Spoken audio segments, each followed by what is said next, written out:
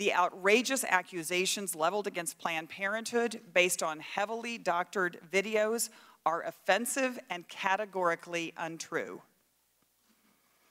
I realize, though, that the facts have never gotten in the way of these campaigns to block women from health care they need and deserve.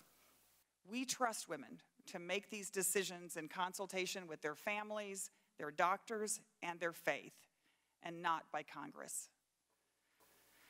It is unacceptable that in the 21st century, women in America are routinely harassed for accessing a legal medical procedure.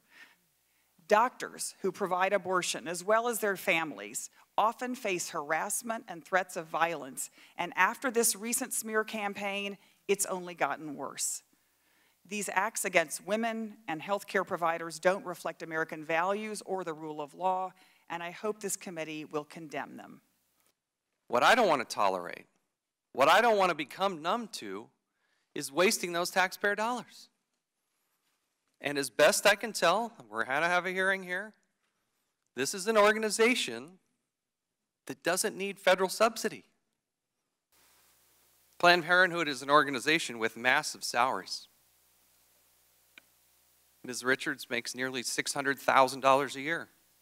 The affiliate, the person that runs the affiliate in Minnesota, North Dakota, and South Dakota makes roughly $450,000 a year. And I could be here for a long time listing out some very exorbitant salaries.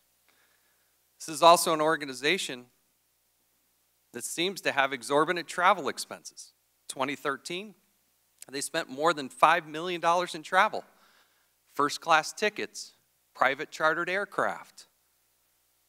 Roughly, they're spending $14,000 a day on travel. That's a lot. That's money that isn't going to women's health care.